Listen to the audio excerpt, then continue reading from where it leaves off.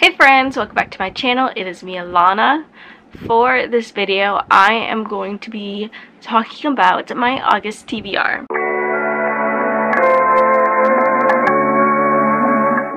So, I actually filmed this video already, but I didn't like the way it turned out. So I'm refilming it, which means my prompts in my books have basically already been chosen. I'm just not going to go through the whole process of picking them out of my jar this time around. I'm just hoping you guys will trust me that these came out of the jar and everything like that, and I did the whole process. I'm excited for August. I have not had the greatest reading month in July, and that's just mostly because I'm finishing up grad school, and so everything in July was kind of hectic, and I just was not in the greatest headspace to read while trying to also write papers and do assignments and all that kind of stuff.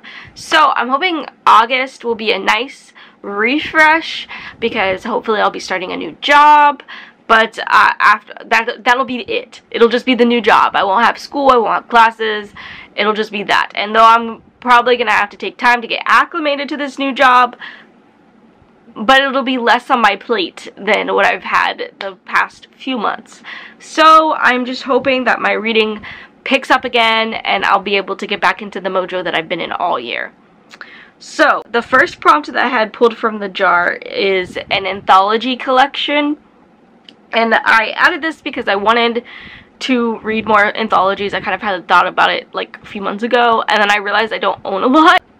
Side note, if you guys have any good anthology recommendations, please leave those down in the comment section, because I definitely want to get my hands on more, now that I know that I don't have a lot. The one that I do own and the one that I have been wanting to read through again is The Den of Shadows Quartet by Amelia Atwater Rhodes. So I read this when I was in middle school. It was a gift from a friend and I absolutely loved it. It's a set of 4 fantasy stories that kind of take place in the same world but follow different characters. And I really adored this when I read it the first time around, so I want to reread it and see if my feelings are the same as they were the first time. And I am really excited to get to this because I had to buy a new edition. Like, I still have my old edition somewhere, but I had to buy a new one because my old one was so beat up because of how many times I read and reread and just wrote and whatever else. So I'm just hyped to get back into this. So then the next prompt I pulled was a book a friend has loved. So for that one, I chose Daughter of the Moon Goddess by Sulin Tan. So Sel really loved this. So I'm using them as my friend because they are my friend. And I am excited to pick this up. I got this from Fairy Loot and it's absolutely gorgeous, so I'm just really excited to read this edition, but also I'm really excited to read the story.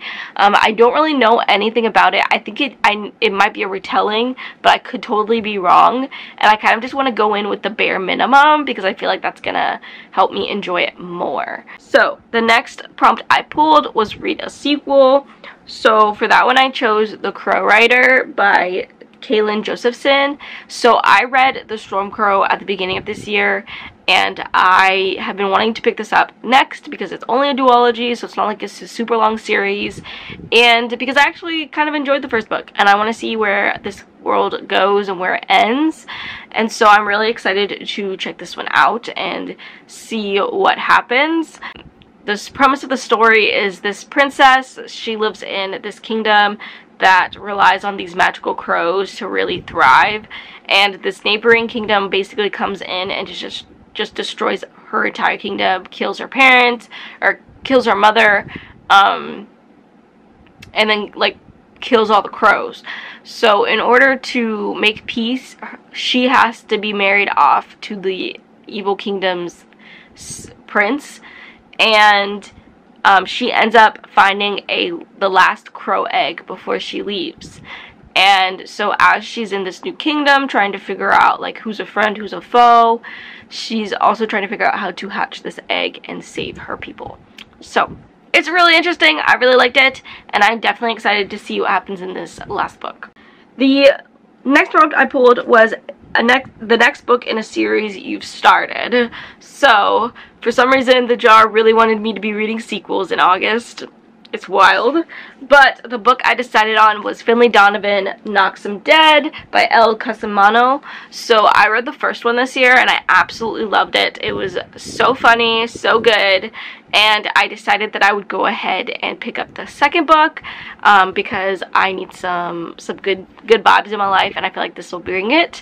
The first book follows Finley Donovan, who is a struggling author who just got divorced, has a single mother of 2 kids, and she is literally on the last leg of her book deadline. She's pushed it off 2 years. She can't push it off anymore, and she has to write a hit, basically. And so due to circumstances, someone confuses her as a hit woman and wants her to kill the client's husband, and shenanigans ensues where Finley ends up with a dead body because of various circumstances, and she has to figure out what to do next, and then the nanny gets involved. It's just really, honestly, a hilarious story, and I'm so looking forward to reading this next one and seeing what happens next in the Finley Donovan saga. I know there's a third book coming out as well, so I'm kind of hyped to see this series play out. Alright, and then the last prompt that I pulled was a 2020 release. So for that one, I was trying to decide between 2 books, but I just went ahead and pulled Mexican Gothic by Silvia Moreno Garcia. So I absolutely loved The Beautiful Ones. It was a 5-star read for me this year. I loved it. So I honestly went back and I bought a lot of her backlist titles, and Mexican Gothic was one that was published in 2020 that I think I could read. I'm a little nervous because I kind of remember that it does have horror elements, so I don't know how I'm going to feel about that because I'm not a big horror fan, but I'm willing to give it a try for my girl. So I'm super duper excited to check this one out and see where it goes, because I have I have heard good things about this regardless. So excitement. I don't know what it's about, to be honest with you, and I'm just gonna kind of go in blind because that's kind of how I did with her last book, and I just want to keep up the tradition at this point. Alright, so then we move on to my buzzword. So August's buzzword is an item or an object in the title. So for that one, I chose A Magic Steeped in Poison by Judy I. Lin. And so I figured this was fitting because an item, object, poison is an item or an object. So I felt this was a good fit, and I really want to read this in August as well anyways. So I'm excited because I think this is going to be really good. I've heard interesting things, and again, I don't really know what this is about, but I want to go in kind of ignorant of the synopsis because I feel like that's the best way to read. Alright, and then just some extra books I kind of want to get to in August, and the first one is The Girl Who Fell Beneath the Sea by XCO. This is also a Fairy Loot edition, which I adore, and I have heard good things about this one as well. Again, don't know much about it. I think this one is also a retelling maybe, but I'm really hyped to check it out, and I'm really excited. I kind of grouped this one, Magic Steeped in Poison and Daughter of the Moon Goddess, together because I feel like they're all going to be potential hits, and so I wanted just to read them all in 1 month and see what I feel. So I'm just really excited. And then the last extra I'm going to add onto this list is the next book in the Sarah J. Maas series. So I've been struggling in July. I potentially am supposed to be reading Heir of Fire, so I'm hoping that by the end of July, by the time this video goes up, I have finished that and I can move on to Queen of Shadows. But just in case, if not, then in August I'll either be reading Heir of Fire or Queen of Shadows, which is the next book in the Throne of Glass read-through that I'm doing. So just to cover my bases, those are my 2 options. So you will see which one I guess potentially I read at the end of the month, hopefully, if I can get it together with filming my wrap-ups. Hey friends! Future Alana here. So when I filmed my August TBR, I filmed it early, and so G just announced the next round for the magical readathon in August, and I wasn't expecting that when I filmed my August TBR, so this is me coming back in with that TBR as well. So, for the autumn equinox, I am still going for the, I guess, career of mind mender. So I passed my spring round, and so now I'm in the fall semester basically. And so the classes I have to take are spells and incantations, which I have to get an ordinary in that, psionics and divination, which I have to get a distinguished in that, and then restoration, which has to be qualified. The prompts that I have to do, I have some books for some of them, and then for others I don't. So we're just gonna, some of them are kind of gonna have to be like feel throughs, unfortunately. The first prompt I am doing is for spells and incantations, and that one is recolor. Use a color wheel and pick a book matching that color. So I found a color wheel on my phone, and I'm gonna screen record real quick so that way y'all can see on my screen. So it's this, and I'm just gonna go ahead and click spin. And so green. So I have to find a book that is green that I can read. So Mexican Gothic has green on it, so I'm gonna choose that just so I'm not overwhelming myself with a bunch of books in August, and this was technically already gonna be on my TBR. So the next prompt is for psionics and divination. So the first one is Time Theory 1, which is a story featuring time travel. So for that one I kind of have two options. I was struggling because I didn't really know which of my books had time travel in them, so it took me a minute. But when I looked on Storygraph, there was another challenge that I had been doing that had time travel as a prompt. And so when I looked in there, like looked into the suggestions that people had, the two that they had listed was The Invisible Library by Genevieve Cogman, and then A Winter's Promise by Christella Davos. So I think I might choose between these two. I'm kind of leaning more towards A Winter's Promise, but I'm not really sure yet.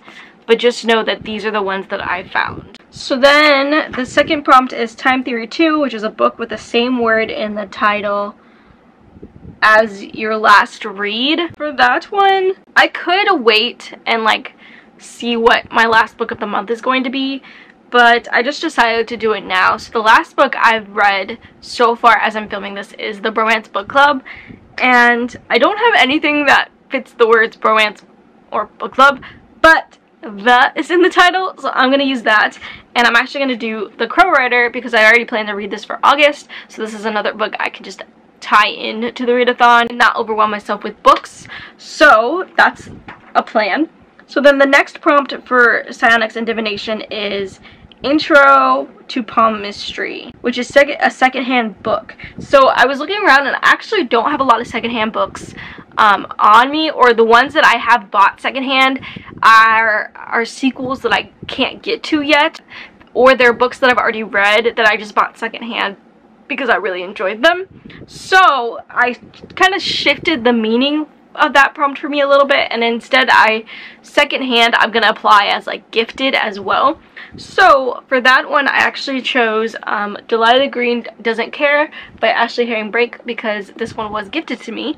So I'm gonna use that. I know it's kind of a stretch, but I'm just gonna go with it. So that's what I'm gonna read. I'm excited for this one because it's a sapphic romance, and I really want to get into sapphic romances. So we're gonna see where it goes. And then next are the prompts for restoration. So I only had to do 2 for that one since I only needed qualified. So for the first one is object restoration, and that is a single object as the focus of the cover. So for that one, I'm going to choose War Storm by Victoria Aveyard because I've been trying to get through this book all year, and I'm deciding August is the month. August is the month I'm gonna get through it. I have the audio. I can make it through. I gotta push, and I won't be in school anymore, so I think I can really give this the time that I need to dedicate to finish this. So, and this fits the prompt because right now it's just a crown on the cover, so this is the one object. So we're gonna go with that. Alright, and then the last prompt that I have to do for the whole readathon, but also for restoration, is Enchanted Scroll Mending, which is one of the oldest books on your TBR. So when I looked on Goodreads, I couldn't decide if they wanted like oldest published or just oldest bought. So I went with just the oldest bought because I don't know, it was kind of confusing to me. And the one I actually had, I guess, on there was Match Made in High School by Kristen Walker. I remember like years ago I wanted to read this, and then I found it. I think I had a Books A Million and I bought it, and I haven't picked it up at all. So I have no idea if I even still want to read this or if this still interests me, but I'm gonna read it and I'm gonna see how it goes, and we're gonna go from there. So that is my August TBR. Those are all the books I'm excited to read and get to. I'm really excited to this next stage in my life of just new job, and hopefully things will calm down and I can have a consistent paycheck again. But yeah, let me know what you think about these books down below. Let me know if you've read them, if you like them. Let me know what you are going to be trying to read in August. If you like the video, please like it down below. If you have any comments, questions, concerns, please leave all that in the comment section. If you're not good at commenting, I'm gonna go ahead and say leave me an emoji. Leave me like a summery emoji that makes you feel like summer, since August is still summer in my book. And if you want to see more videos from me, please hit the subscribe button. You are all the flowers in a world full of weeds.